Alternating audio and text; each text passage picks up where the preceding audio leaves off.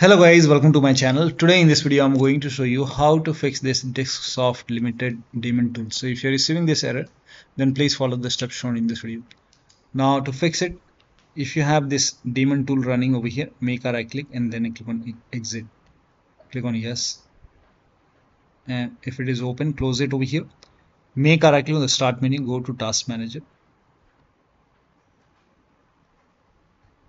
And find the tool over here. So if you find this Daemon tool, make a right click and then click on end task. And once this is closed, now make a right click on the start menu, go to device manager, expand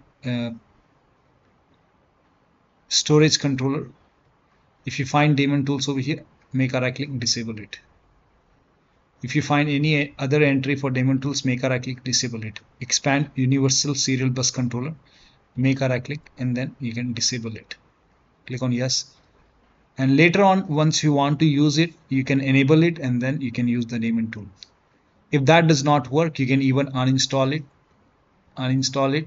and you have to uninstall the application, uninstall Daemon tool from your computer. So if you have it, uninstall it and then restart your computer and then launch the game. So that should help you to fix the error. Now if you're receiving, if you have these other applications, like if you have DS4 Windows application running, close it. REWSD running, close it. Auto hotkey, Joy 2 key. So sometimes it's hidden over here. So if you find these application hidden, you can just close it. You can open the task manager, and then if you find these application running, you can just make a right click and end the process from the task manager. Also, if you find these application in the device manager, you can make a right click and then you can disable it, the way we have disabled Daemon tool. If you have this Corsair, ICU, Faceit, Anti-Cheat, Riot, Vanguard, Logitech, either mouse application running, so make sure that you close it in the task manager. Also disable it in device manager if present. Disable XVDD SCSI mini port.